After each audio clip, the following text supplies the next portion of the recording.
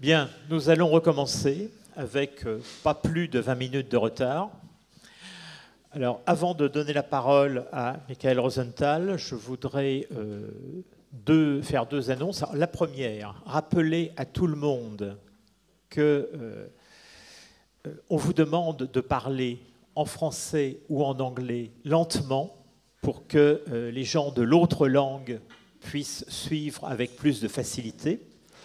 Et deuxièmement, je vais faire un peu de publicité.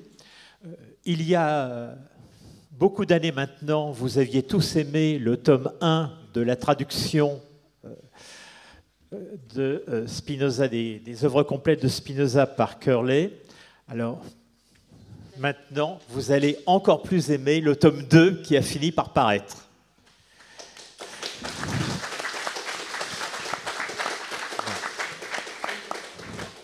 Et j'espère que du coup, ça vous donnera l'espoir de voir bientôt paraître la traduction de l'éthique en français, mais ça, c'est une autre question qui dépend des Hollandais. Bien, nous commençons donc l'après-midi par le couple Rosenthal-Lagrée. Donc je donne tout de suite la parole à Michael Rosenthal. Can you hear me? Thank you very much to the organizers. And it's a pleasure to be here, and I'm going to jump into this as quickly as I can so we can try to have some time for discussion. In the preface to part 4 of the Ethics, Spinoza writes, as far as good and evil are concerned, they indicate nothing positive in things considered in themselves, nor are they anything other than modes of thinking. But though this is so, still we must retain these words. It's particularly puzzling that in a treatise whose goal it is to discover the highest good in human life, Spinoza casts doubt on the most basic terms of this pursuit. I propose to explore the metaphysical and epistemological basis of this purported solution in more detail through an examination of a related set of terms, including beings of reason, entia rationis, beings of the imagination, I won't have too much to say, this version of it, and fictitious ideas. In an appendix to the classic work on Spinoza, his classic work, Marcel Garou pointed out that primary among the functions of beings of reason is to regulate our conduct. But since they do not represent anything real and are not rational ideas, but assemblages of the imagination, how exactly do they serve this function? So in the full version of this paper, this is just part of the paper that I'm going to be able to give now. I have a section on fictitious ideas. I have a section where I, at the end, tie this back to the moral discourse and the idea of the exemplar. But here I'm going to focus on the metaphysical and epistemological aspects of the argument. These terms are discussed and defined in early texts, including the treatise on the emendation of the intellect, the short treatise, the appendix containing metaphysical thoughts. These texts are significant for many reasons, but in part because they show the formation of Spinoza's system through his critical engagement with his contemporaries.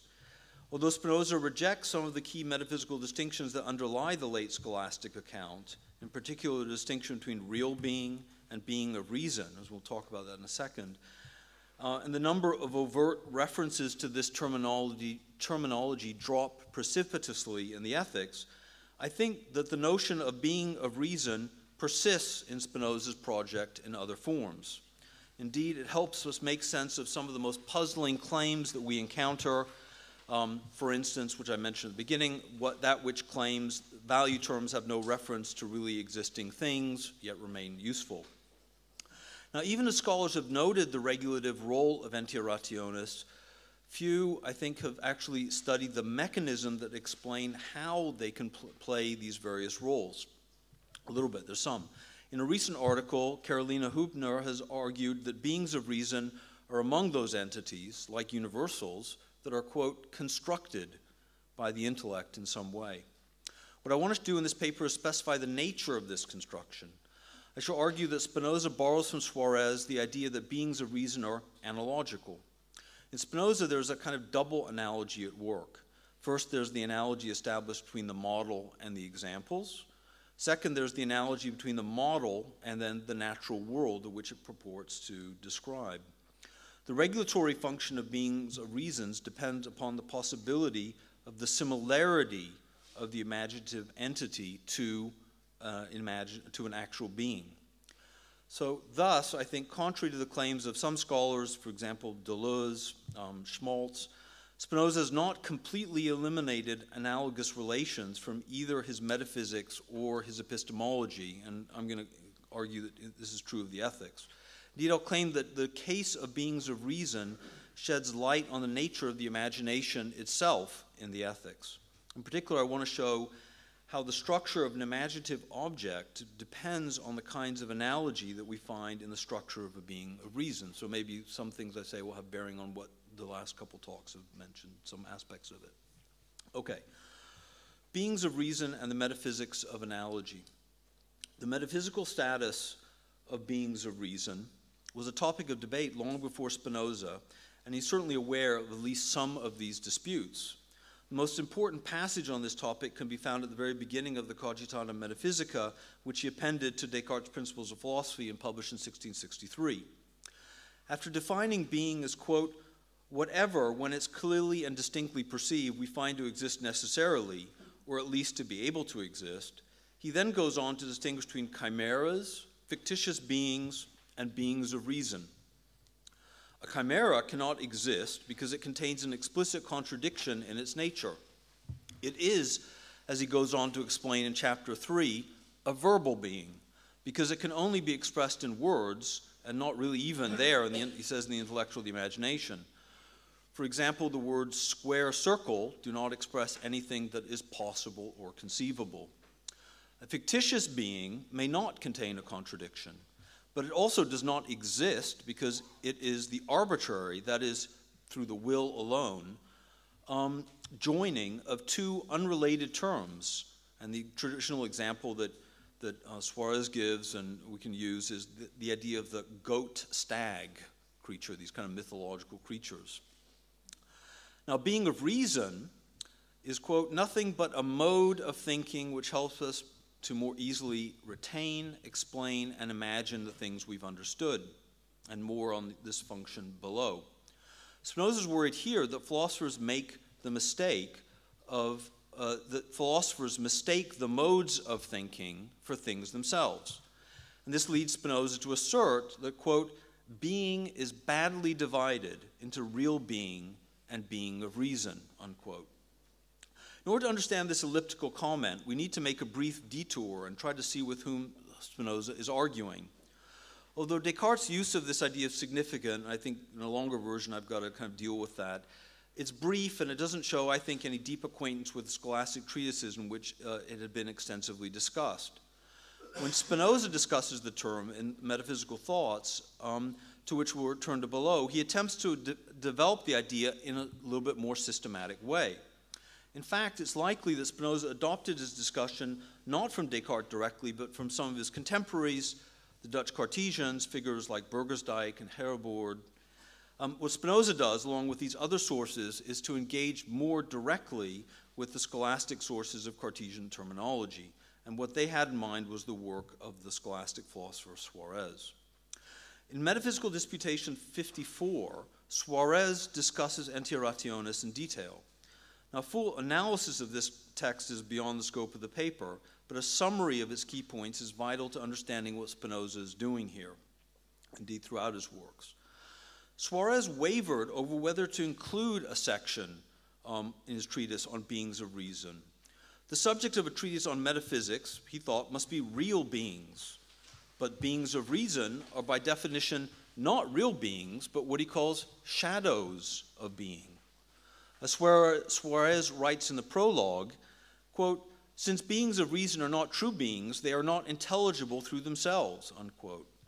Suarez argues that the cause of a being of reason is the intellect alone, and that beings of reason are real only to the extent that they are objects of understanding. While some of his interlocutors had on similar grounds argued that a discussion of beings of reason was useless because they had no being in things themselves, something substantial or in substance, Suarez nonetheless claimed that, quote, cognition and knowledge of these beings is necessary for human instruction. Indeed, they are necessary to metaphysics itself, natural philosophy, logic, and even theology. So he then goes on to write this section of the work. In his view, there are several kinds of beings of reason. The first is what we call a positive kind, which is a relation created between two or more things, as the two examples already have given shown. This relationship is not based on any intrinsic qualities of the two things, but rather is extrinsic, or based on the fact that the two qualities they have been placed together. And although this relationship apparently refers to something real, that reference, Suarez says, is improper, for the relationship is only analogical. A further relevant distinction among these so-called positive beings of reason is that between possible and impossible entities. Possible beings are those whose existence is not necessary, but also not impossible. For example, we may think about a golden mountain, which is possible, if not real. Impossible beings of reason are those whose nature contains a contradiction. And we've seen a square circle, for example, which Spinoza refers to as its very nature impossible. The other two kinds of beings of reason are negations and privations. These are purely mental entities that appear to have being, but in fact do not. A privation of some quality is not itself a being of reason, but only becomes one when it becomes an entity that makes a positive claim, as if there is something that is not. Examples are nothing, absence, evil, death, blindness, and silence. The reason why they can be useful, even if they are not real, is that they are understood by comparison to true and real beings. Quote, "For what is fictitious or apparent must be understood by comparison to what truly is." Unquote. Although they exist only objectively in the intellect, beings of reason gain their value through their analogical relation to real things. In other words, their being is understood only in relation to the being of real things. And the classic example referred already is the goat stag, a chimera formed from the compound of the ideas of two real things. Likewise, the idea of a smiling meadow involves the joining of a smile with a meadow, a being that does not exist, yet seems to signify something with meaning to us. Of course, neither the goat stag nor the smiling meadow exist as real beings, but their component parts do, and the reality of the being of reason is found by analogy to those parts that are real. With his brief comments on the Cogitata Metaphysica, Spinoza inserts himself into a complex debate, not only over beings of reason, which I'll come back to in a second, that Suarez refers to, but over the nature of divine predication itself. The problem, in a nutshell, is this. When we attribute qualities to God, God is just, merciful, etc., do the words mean the same thing as when we use them to refer, say, to a just or merciful king? In other words, are the terms univocal, pointing to God's intrinsic qualities or essence, or merely equivocal, pointing to the purely extrinsic qualities that we observe, yet may have no meaningful relation to God's essence? The problem takes on a metaphysical dimension when we ask whether these qualities exist in the same way in the different instances of their use. In general terms, we can ask whether the meaning of exists, in God exists, and man exists, is equivocal, fundamentally different, or univocal, the same. If the relation were merely equivocal, then we could not compare our nature to God in any meaningful sense. God would remain wholly unknowable. If the relation were univocal, then the worry would be that we're reducing God's nature to ours. Aquinas attempted to solve this problem by introducing, via an appeal to Aristotle, a third kind of relation. And in the longer version of the paper, there's a discussion of Aristotle and kind of how this discussion of analogy draws back on those sources and used by the scholastics in this way. I'm just going to keep it simple. That is, the terms we use to describe God are extrinsic to his nature, but yet they point to his nature in a non-arbitrary manner. As we've seen, Suarez follows Aquinas to some extent here, and his view on Entia rationis echo his view on the larger subject. The beings of reason do not pick out the intrinsic qualities of things, yet they are not entirely superfluous either. They can surely mislead us, but they can nonetheless in some sense point to something real without claiming to be real themselves. Right. Now, So on the one hand, Spinoza rejects anything, of course, that seems to be equivocal in his metaphysics. He sides with the Scotist view that being is knowable through reason, and thus our true ideas refer directly or intrinsically to the nature of God. There is one God whose essential nature ought to and can be defined univocally through reason. On the other hand, Spinoza still wants to make careful distinctions among equivocal terms and defend the meaningfulness and value of some of them. Hence, whereas fictions and chimeras are problematic, albeit for different reasons, the former are possible yet merely involve arbitrary connections, while the latter are simply impossible. Beings of reason are different. So this is the kind of the big claim here. Instead of eliminating the analogy of being from his system, Spinoza reconceives it in terms of his metaphysical naturalism or commitment to univocal explanation. At the level of rational explanation, there's no need for equivocal or analogical explanations. That is, from God's eye point of view, all the finite modes of substance, they act and can be explained in terms of the infinite modes of God itself, which is the combination of the laws of nature as they express through the totality of finite modes. But from the point of view of the modes, which are by definition only parts of the total sum of modes, all understanding will be partial based on the comparison of one part of the system to another or to the putative whole. Just as the action of finite modes is limited by the effect of other modes on them, so too is the understanding of each mode, expressed as an idea of its own body, partial in relation to the whole. It understands itself not only as it acts in terms of its own nature, but also as it's acted upon by other bodies. Some of these actions may be experienced as stimuli to action, but they're conceived always in relation to other things. Hence, given the inevitability and ubiquity of these partial conceptions of the world, we need to learn how to discriminate between them, prevent their misuse, and promote whatever their limited epistemological value may be. The relation of beings to reason to the broader structure of analogia entis helps us make sense of a very difficult question. So here I'm going to try to make a stab at trying to apply this to a particular problem in Spinoza's account in his works here. Helps us make sense of a difficult question in Spinoza's metaphysics, that of the relation of whole to part, which I've already kind of hinted at. It shouldn't surprise us that Spinoza uses the idea of beings of reason in his early work to explain this very problem. We find the crucial passage in the short treatise in the second chapter of part 1 on the topic of what God is.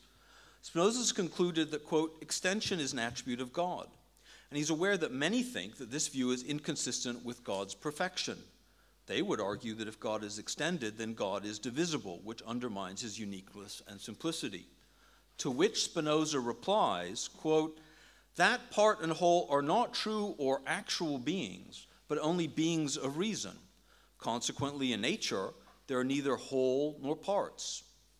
Likewise, in the second dialogue of the short treatise, Theophilus says, quote, the whole is only a being of reason, unquote.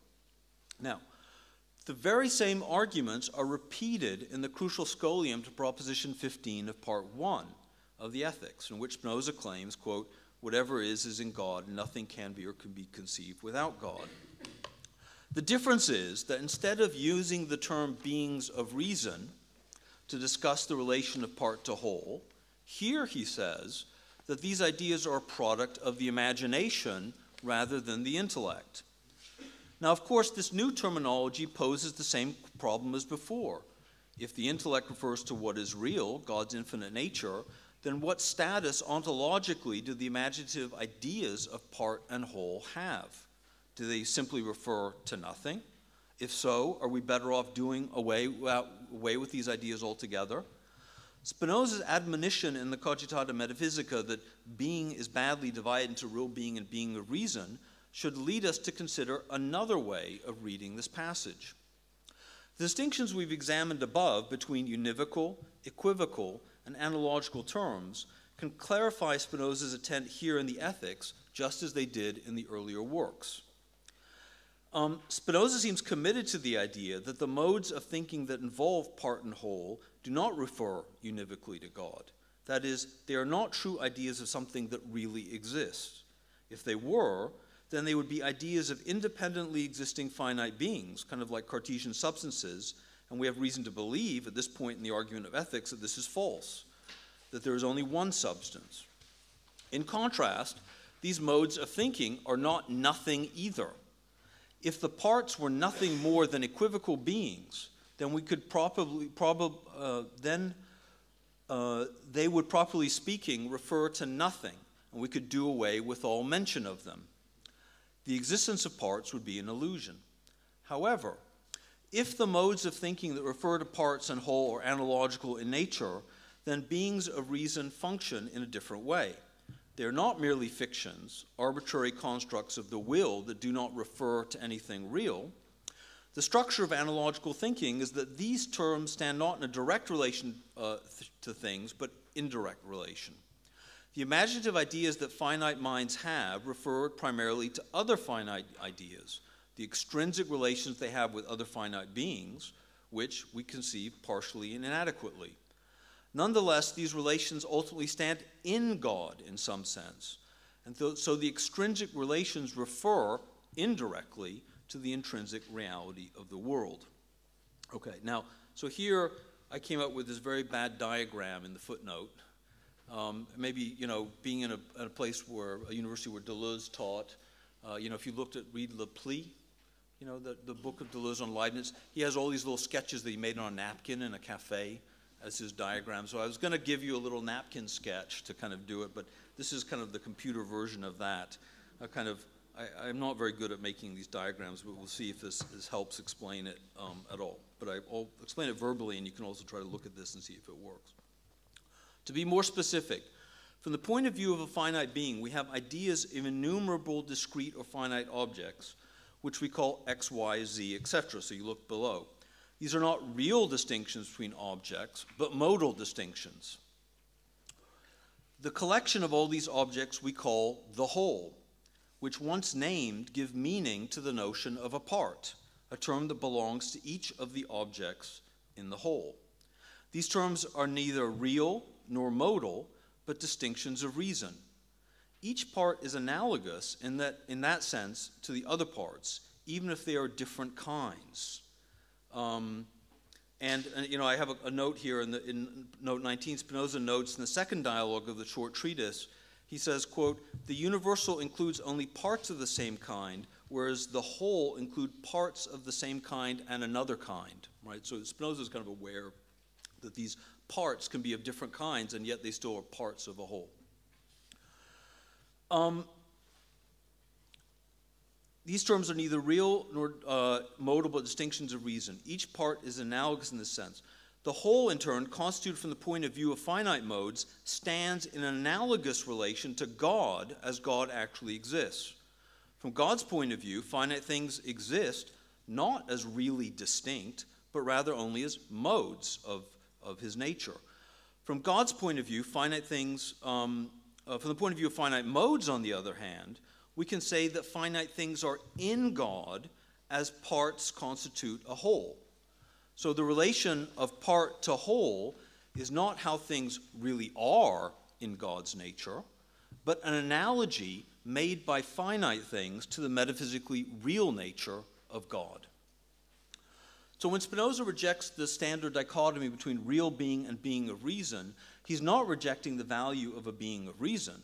Instead, he's pointing out that a possible misuse of the distinction, one that leads to positing something that is not real as real. But with that caveat in mind, we can still use the beings of reason in certain ways. Right? And this is what I'm going to so I gave you one example of how it works in his kind of metaphysics of part and whole. Here's the next example kind of in knowing things, but also by analogy. Now, Spinoza tries to explain how precisely beings of reason can help us know the world, though in this apparently mundane account we find a rejection of one of the principles of Suarez's Aristotelianism. We find this account in the first section of the Cogitata Metaphysica and the TIE and letters from this period. Their first function is to retain ideas. This requires an active memory by which we retain some particular idea by linking it to something similar or putting it under a single name. Philosophers have frequently availed themselves of this function of a being of reason through the construction of classes of objects through ideas like species, genus, etc. What Suarez would have taken as true ideas about real things in the world, this is where he differs, of course, with Suarez, Spinoza reduces these things to mnemonic devices. Their second function is to explain things through serving as a mode of comparison. The examples Spinoza offers are time, number, and measure. The same topic is also discussed in the well-known letter 12 on the infinite. As he writes there, quote, "From the fact that when we conceive quantity abstracted from substance and separate duration from the way it flows from eternal things, we can determine them as we please. There arise time and measure. Time to determine duration, and measure to determine quantity in such a way that, as far as possible, we imagine them easily." So the third function then is to imagine non-entities positively as beings. For example, in the case of imagining negations of things like having real being, like darkness, blindness, etc. And these function the same way as Suarez points out. So Spinoza's use of these things in the early works refers, I think, pretty directly to that kind of discussion among the scholastics. As we saw above in the case of metaphysics, Spinoza preserves the various functions of beings of reason in his later works and also generalizes them into a larger theory of the imagination. Spinoza defines the imagination as the idea of the affection of other bodies on our own. They are partial because they express only one point of view of the complex set of events that constitute the world. They are confused because the individual finite subject does not easily distinguish the cause of the action from the effect. They are inadequate because they lack the systematic and law-like nature of adequate or rational ideas. Although each inadequate idea or image is discrete, they are invariably linked together in chains and combinations of various sorts. In his categorization of the kinds of knowledge, Spinoza actually distinguishes between two kinds of the imagination, which he calls singular things and signs. So this is, of course, well-known Proposition 40 of Part 2 of the Ethics. From what has been said above, it's clear that we perceive many things and form universal notions, either one, from singular things, which have been represented to us through the senses, or two, from signs, that is, from fact, having heard or read certain words, we can recollect things, we form certain ideas of things which are like them, and through which we imagine things. And these two kinds of things are the imagination. So there's, of course, a basic kind of similarity that's built into the very structure of representation of bodies in ideas. But what is more important for our purposes is the way in which these simple forms of representation become conjoined together into more complex forms of associations. Spinoza recognizes that implicit in the signs we use, the words that stand for the image, is some principle of likeness that links together disparate images into signs that stand for something. How are these inadequate ideas grouped together? We can use the scholastic theory of analogy to account for the various ways in which images or inadequate ideas can be associated with one another. If the association is purely random or equivocal, then the signs are really no different from individual ideas. We will be able to learn nothing at all about the world. If they're associated via an act of will based on some artifice, that is, some rule that links two ideas together without any reference to an internal principle, then we have something like a poetic metaphor, an artifice that follows some principle that we have constructed. What we will learn, if we examine these signs, is nothing more than the artifice itself that constructed the connection in the first place. And this explains, by the way, Spinoza's dismissive remarks about certain forms of literature in the TTP, for example, his dismissive remarks about Orlando Furioso and things like that. If the association is based on some principle that seems to be internal to the things, then the sign will claim something more. It will claim to know the essence of things. Now, of course, this is where Spinoza thinks we have to be really careful. For only reason, not the imagination, can rightly claim to know the internal properties of finite modes. This is the peculiar danger of philosophy.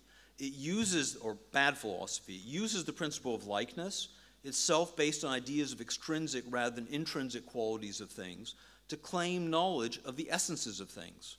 This is where Spinoza criticizes universals that have been constructed by other philosophers. These notions they call universal, like man, horse, dog, and the like, have arisen from similar causes, namely because so many images are formed at once of men in the human body that they surpass the power of imagining. They kind of get blurred together, and then we kind of say, oh, well, now we have this idea of what it is.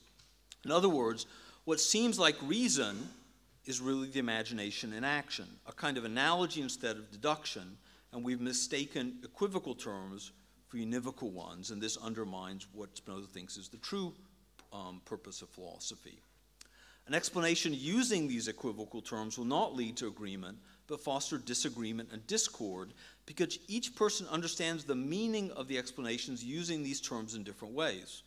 If the idea of man, for instance, is formed on the basis of a principle of analogy, using either a partial set of ideas as its basis, or a single idea derived from experience that serves as the kind of primary analogate, and helps us pick out others as lesser examples of the model. And this goes back actually to Aristotle's account of how analogy works, which I've skipped over here. It helps us pick out others as lesser examples of the model. Then we mistake the partial and the particular for the truly universal. Writ large, these are in effect the very same reasons why we should reject analogical explanation when it comes to knowledge of God or substance. What is actually particular is being substituted for what is supposed to be universal. All right.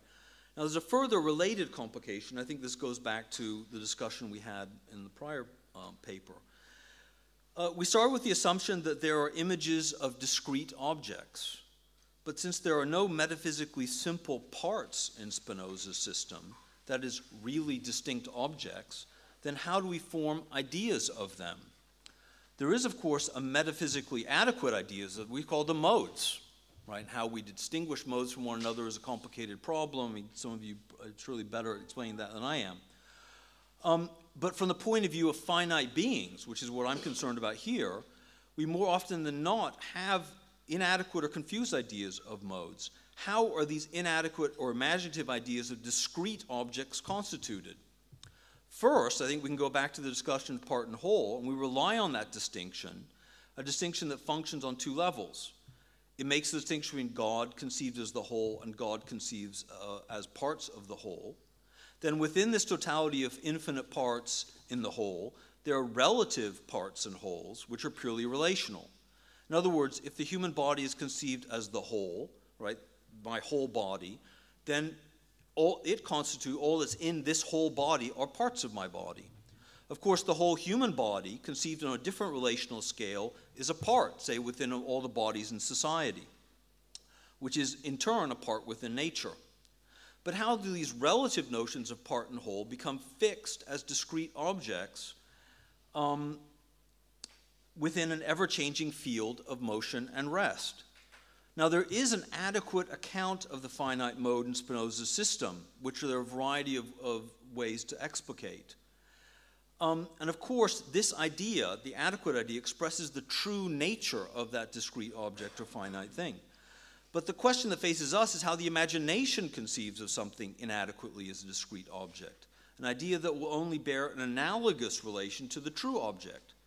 So here the two-part process that Spinoza sketches in E2 Proposition 40, Scholium 2 becomes important. There are perhaps infinitely many discrete and inadequate ideas produced by the imagination. They are as various as the relations a finite mode can have with others, which is infinite. But we don't experience the world simply as a shifting field of infinitely many unique objects, because we pick out similarities between objects of the imagination, and we're almost always engaged in the process of grouping them through analogy into stable kinds, which we designate through names and signs. So there's an unending interplay between the unique object and its kind. The kind, the sign, helps constitute what we conceive of in the imaginative experience as a unique object. Because both are inadequately conceived, albeit in different ways, right? Both the unique thing and the kind. The experience of imaginative singularity or imaginative kinds is always epistemologically unsatisfactory. We need to make sense of shifting particulars, and so we name them via some focal point of similarity in analogous relations. Yet these kinds are inevitably unsatisfactory because they can't actually give us an account of the infinite relational complexity of experience. Now, so here I'm coming to an end here. Does this mean that we need to reject the imagination as a path to knowledge? Of course, if we were God, we could rely on reason alone. However, as finite beings, we can't act solely according to God's eye perspective, and inevitably are in the world of the imagination and passions. We've seen how, if we explain the mechanisms of the imagination in terms of the doctrine of analogy, we can make sense of typical philosophical errors, such as the substitution of one particular experience or set of them for the universal. We can also use it more positively, though, I think, to explain the utility of the imagination. If we described the equivocal world of images within the univocal world of universal law, then we can use analogical explanation, potentially, in some cases, as a bridge from the imagination to reason. Let's take a look at the famous example of the proportional that Spinoza uses to illustrate the kinds of knowledge in part 2 of the Ethics. I'll read it, I guess. I've got just a few minutes. I shall explain all these with one example. Suppose there are 3 numbers, and the problem is to find a fourth, which is the third, as the second is to the first.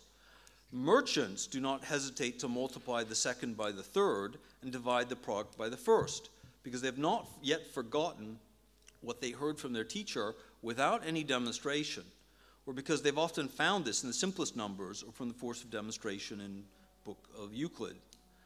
But in the simplest numbers, none of this is necessary, etc. The merchant has at hand, in this example, a procedure that links the numbers in a relation determined not by demonstration, as the rational person would have, but by likeness to a rule that he learned by imitation.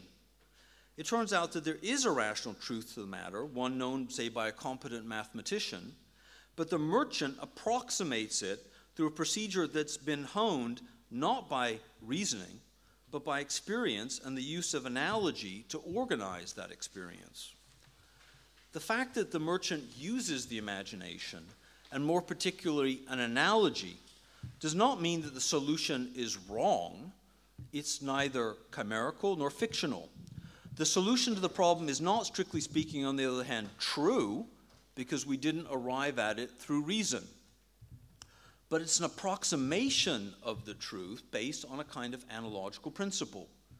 And the extent of the approximation can be measured independently by reason, but it can also be determined indirectly through experience. Deleuze notes that in the case of reason, quote, the application of common notions implies in general a strange harmony between reason and the imagination, between the laws of reason and those of the imagination. I think that the strange harmony also applies in reverse, albeit less predictably. The imagination can arrive at something approximating the truth through analogy. The pragmatic value of analogical reason, then, will bear directly on the use of beings of reason in Spinoza's ethical theory. Thank you.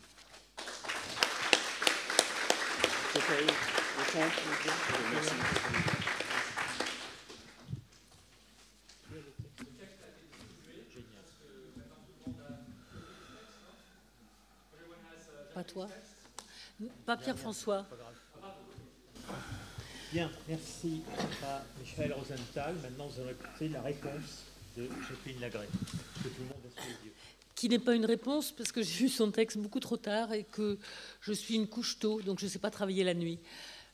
J'avais donc réfléchi moi aussi à ce sujet, et vous verrez que nous arrivons à des conclusions assez semblables par des biais différents. Mais juste avant de parler, je voudrais vous transmettre les amitiés de Michel et Jean-Marie Bessade. Vous savez que Jean-Marie Bessade est très malade, mais Michel m'a téléphoné juste avant pour me dire « Tu diras bien à tous nos amis américains combien on est heureux de les savoir à Paris et qu'elle aurait tellement aimé venir, mais elle ne peut pas. » Donc voilà, vous avez les amitiés de Michel et Jean-Marie Bessade. En métaphysique, la question de l'analogie est liée à celle de l'équivocité de l'être, en posant la question du sens de l'homonymie. Alors, je ne vous développerai pas la théorie de l'analogie selon Aristote, que vous connaissez, mais je rappellerai que l'analogie permet d'unifier des substances dans leur parenté tout en maintenant leurs différences. Spinoza, quant à lui, utilise très peu le terme analogia. Quand il l'emploie dans le traité politique, coherentiam sive imperi analogiam observare, c'est pour signifier un rapport exact. C'est pourquoi Charles Ramond traduit justement « observer leur cohérence », c'est-à-dire les justes proportions de cet état. De même, dans les principes de la philosophie, Spinoza, pour une fois que je dis quelque chose d'aimable à son endroit, il ne se sent plus, mais c'est normal. Donc Spinoza nie la possibilité d'une analogie ou d'une convenance quelconque entre l'impossible et le possible, ou bien le néant et quelque chose, car pour pouvoir comparer des choses entre elles et en connaître le rapport, il faut en avoir un concept clair et distinct. Le sens traditionnel de l'analogie dans la métaphysique scolastique n'est donc pas pertinent chez Spinoza, puisque notre philosophe soutient strictement l'univocité de l'étang. La référence adéquate ici ne serait donc pas Aristote, mais plutôt le portique, c'est-à-dire une philosophie empiriste et rationaliste, notamment dans le processus de formation des notions communes et par exemple le processus de formation de l'idée de bien. Pour Cicéron et Sénèque, deux auteurs que Spinoza connaît bien, l'idée de bien est formée par collatio rationis, ce qui est la traduction latine d'analogia. Elle est formée par une activité de l'esprit à partir des données de l'expérience. On peut pratiquer la collatio rationis par augmentation, par diminution ou par identité de rapport, analogie proprement dite, et c'est ainsi que les hommes forment l'idée de bien. On sait que pour Spinoza, le bien n'est pas un étant réel, mais un être de raison. Bien et mal ne se disent que relativement, mais le bien n'est pas rien, ni un étant fictif. Il est formé par association d'idées et en relation avec le désir et l'utile. Par bien, j'entends ici tout genre de joie et tout ce qui en outre y mène, et principalement ce qui remplit l'attente, quelle qu'elle soit. Il y a chez Spinoza, comme chez les stoïciens, un souverain bien, qui consiste intégralement dans la connaissance de Dieu et l'amour de Dieu. Si, à proprement parler, Spinoza ne donne pas de définition du bien, c'est que le terme n'est pas univoque, mais relatif à une attente, à un désir, et donc qu'il récuse les définitions traditionnelles du terme. Chez Spinoza, il me semble, l'analogie n'a pas de sens technique, comme en métaphysique l'analogia antis, mais elle signifie simplement une juste proportion, une égalité de rapport.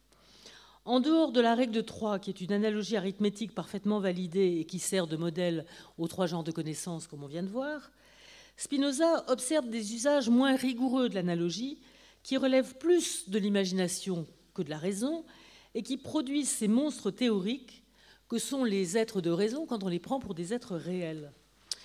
Je regarderai donc comment fonctionne l'imagination analogique dans ces deux domaines que sont la mythologie et la métaphysique. C'est pareil peut-être. Pour comprendre ce que sont les êtres de raison et leur statut théorique, il faut se demander comment ils sont formés, si c'est par l'entendement seul ou si l'imagination y joue son rôle, sans que pour autant l'ens rationis, qui est un outil provisoire de la pensée qui n'existe pas en dehors de notre esprit, soit confondu avec l'ens fictum.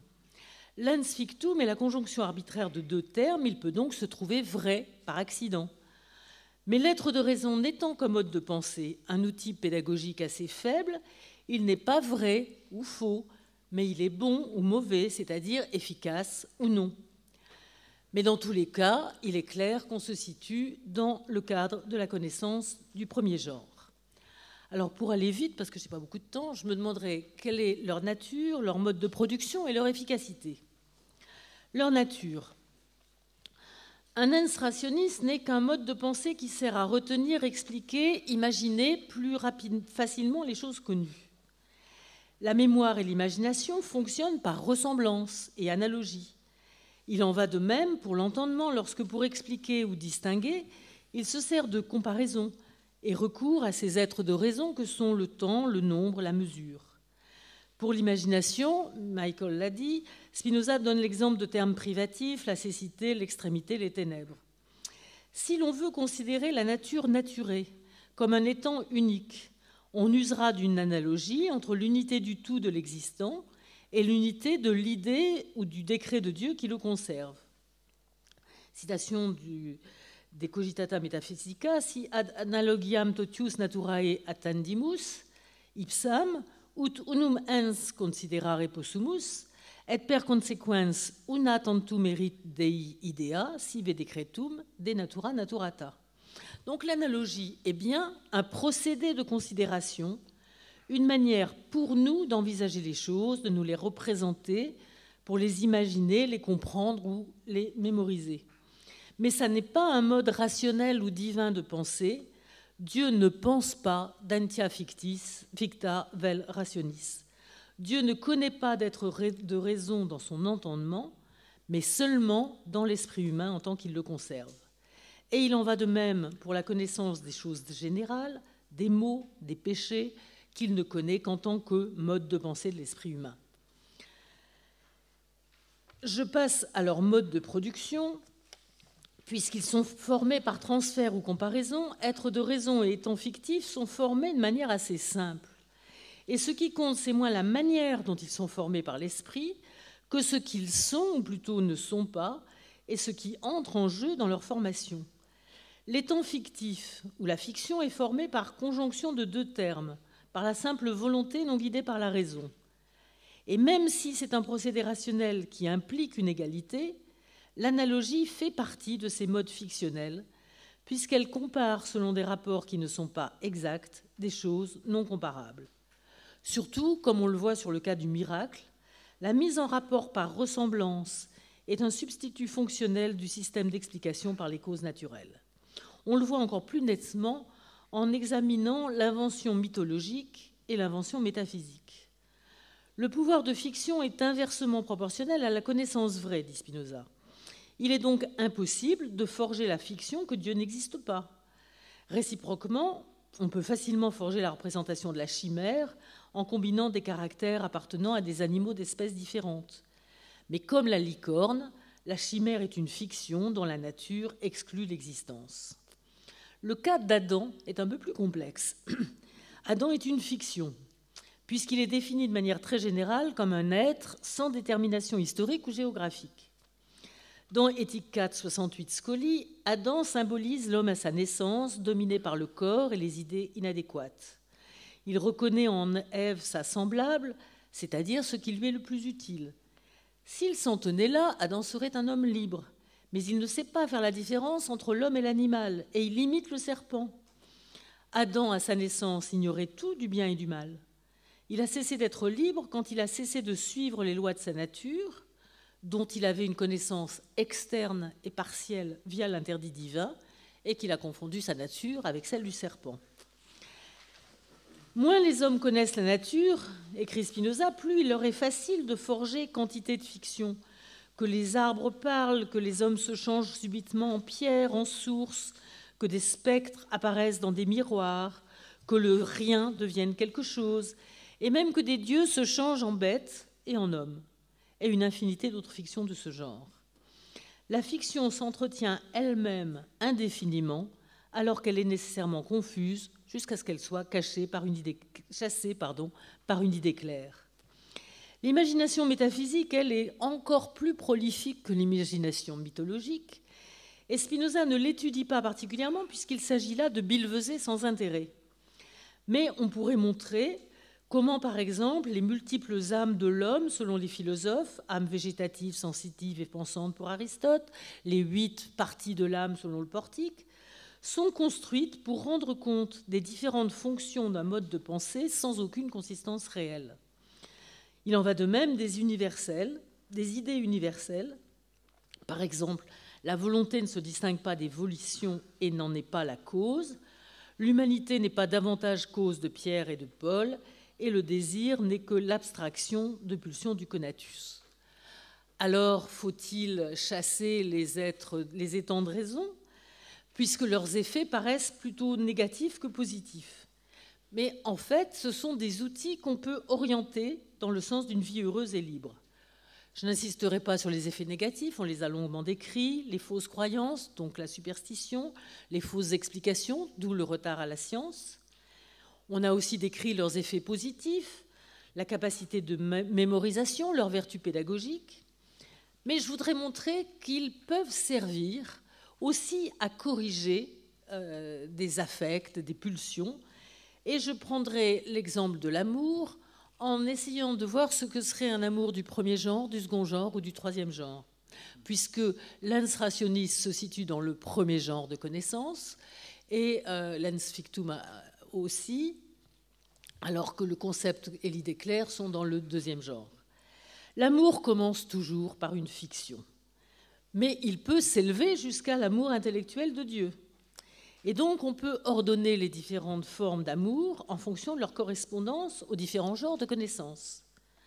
Dans l'amour du premier genre, je mettrai l'amour filial, l'amour patriotique, l'amour du disciple pour son maître, et de même la haine, par ouï dire, l'antisémitisme, l'hostilité aux chrétiens, aux musulmans. Je vous renvoie au court traité 2-3, paragraphe 8, et on connaît assez les effets délétères de ces amours mal pensés. En revanche, l'amour qui vient d'une croyance vraie, c'est par exemple le désir de parvenir à l'homme parfait pris comme modèle. C'est Adam, cet être de raison forgé par l'imagination, mais que nous pouvons transformer en un concept, le concept d'homme parfait, qui sert de modèle pour orienter notre conatus. Et cet amour-là vise l'union avec une chose qui sera de moins en moins périssable. Enfin, le troisième amour qui vient du concept vrai, c'est l'amour de Dieu, qui est intellectuel, et je dirais que c'est la même chose que l'amour de la vérité. À ce niveau, il n'y a plus de haine possible, et c'est là que se situe le véritable amour du prochain, qui n'est pas sentimental, mais pragmatique et intellectuel. Pour conclure, si Spinoza dénie toute consistance aux Entia rationis, qui ont tant subjugué les métaphysiciens, et qui les subjuguent parfois encore, mais je ne citerai personne, s'il évite soigneusement d'y recourir, puisqu'il situe d'emblée son discours dans le deuxième ou le troisième genre de connaissance, il ne refuse pas totalement aux êtres de raison ou aux étangs fictifs une certaine vertu pédagogique. Mais c'est un instrument qui ne serait sans danger qu'entre les mains de ceux qui, précisément, n'en ont plus besoin. Y renoncer n'est pas une perte, c'est une étape du chemin qui mène à la liberté et à la connaissance vraie. Je vous remercie. Merci.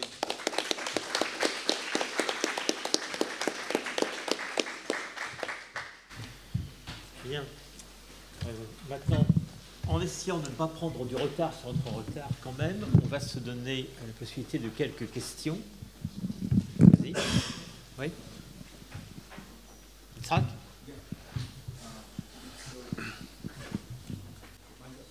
Thanks for both papers. I learned a lot from both. I just have a quick support and a quick question for Michael. So in terms of support, I think that the suggestion that you make that connects beings of reason with the imagination is interesting, because one place where I think you can see that is in terms of the status of tempus, of time. Mm-hmm. And in letter 12, Spinoza refers to time as entia imaginationis. And if you look at proposition 17 of part 2, you see that Spinoza is arguing there that the presence and present is basically a result of the imagination. And once present is imaginary, then the whole system of tenses is going to be imaginary. So that would go very nicely in your direction. But the place where I somewhat disagree is where you suggest that there is an analogy between the relationship of God to the modes and the relationship between the whole and the part. And the reason is simple. Basically, if it is an analogy, then it would be a very bad analogy. Why? Because the dependence relation in these two cases is utterly inverted. For Spinoza, parts are always prior to the whole, and he makes this statement time and again. And in the case of God, God is supposed to be prior to its modes. So the analogy would be, if it is an analogy, it would be weak. It would be a very misleading analogy. Now, I think the text you pointed out is right. You pointed out a right text from the short treatise where he speaks about a whole and part as a kind of beings of reason. I'll tell you even more. There is in the short treatise, you will also say that the immanent cause is both a whole and a cause, right? This view will be replaced in ethics by saying that the immanent cause is a substance, the immanent cause is a cause and a substance, the subject of inherence. I think that what happens is that in the early period, there is a short period of time where Spinoza is contemplating the possibility of wholes which somewhat are prior to the parts. The place, apart from the short treatise, there is one more place where he makes that claim, and that's letter 32. He refers to a whole that is prior to the part. But the surprise, the interesting other aspect of that letter is that there is no reference to modes there. So the whole that is prior to the part is virtually, the part there is virtually the mode. So Spinoza is basically trying to work out with these different ways of conceiving their relationship, but I think that at the end of the day, in the ethics, the dependence relation is just working precisely the other way around. The other way around. Okay, I mean, I'll have to work it out more. I appreciate that. You know, I had the sense that, well, I mean, so I think the texts I referred to were that, and also there's the dialogues in the prior note on note 18 on page 7. Yeah, I mean, let's see what he says there. I quote it. Those who put yeah, so I don't know. I have to check, to be honest. I need to work through it. What I did in a prior version of the paper is I made this assertion and didn't work through it. This is my attempt to work through it. But I'll take a look at whether I think that the whole, it didn't occur to me to think that the part is, that the whole only comes as the composition of the parts, the part is prior to that. But I'll take a look and see if. Composition 12. Okay. Okay. Thanks. Thanks. Autre question?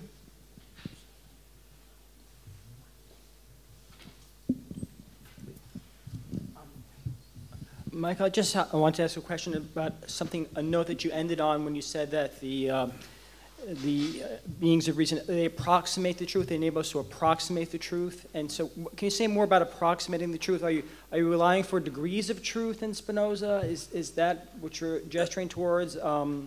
Or is it something else? It's an interesting question, like whether is, I think that, no, it's not strictly speaking, there are degrees, and I don't know, I mean, the analogical relationship, I mean, some things, I think you might say that some forms of approximation are better than others, right? So then the question that I'm trying to figure out is why is that the case? In what sense are these beings of reason or these imaginative structures similar to, in some ways, indirectly the truth? And what criteria you can use to determine that? I think that there could be rational ways that the rational person could use to try to make sense of why certain forms of experience approach closer to the truth than others. So I think it can be a matter of degree, but I don't think that that's how the imagination itself works. I think part of it sometimes is just an accident, or it just happens through experience over time that certain things turn to be, so that the rules that the merchant develops to figure out sums, for example, it turns out that some things work and other things don't. Those things are transmitted down and then they become used in a regular way. Why that is, the person may not, him or herself, know why exactly it is. Now, a rational person might kind of try to say certain methods that the imagination uses seem to approximate closer than others, so then the matter of degree would come in. But I don't know if I have a good answer. I don't know if you can give that answer from the point of view of the imagination, except through experience. So it's a kind of pragmatic criterion from the point of view of the imagination. The rational person presumably can give an epistemological criterion that would be more sophisticated to explain why some forms of experience manage to approximate the truth better than others. So let's say that I'm a rational person, and so I'm looking down at this person using these entities of reason, yeah. And I can say that some of them approximate the truth better, some worse. Can I also say that some of these ways of approximating truth better involve ideas that are more adequate than others? Would you be willing to say that too? Yeah, I mean, I think then it would say that, well, maybe the person without thinking. I mean, so the political examples might be a good case where, and that's kind of got me thinking about this in the first place, how it is that certain forms of the state, even if they've been arrived at through experience, nonetheless can be better than others. Some forms of the state are better than others. So in the TP, he makes all these distinctions between different ways of organizing constitutions. So that was really in the back of my mind when I started working this out. And so, right, then the rational person that knows, say, the laws of human psychology and, has enough empirical experience could then try to say why it is that some forms of constitution are better than others. And it's a matter of degree. And then it's like the person is doing something that, from a rational point of view, has an inadequate idea, but the person isn't aware of it exactly themselves. So kind of that raises all kinds of problems too, as we know. But it seems that, so Moses comes up with certain forms of political structures that seem to work. They worked over experience. They see they're true.